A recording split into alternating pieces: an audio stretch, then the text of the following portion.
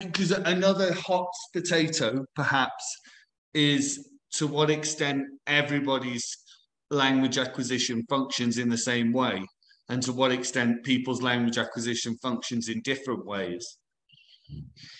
Well, we all have brains, and we have language systems and cognitive systems that, when typically developing, they assist you, or they are ready for you to learn whatever language, how many languages you want, right? Or the languages you're exposed to.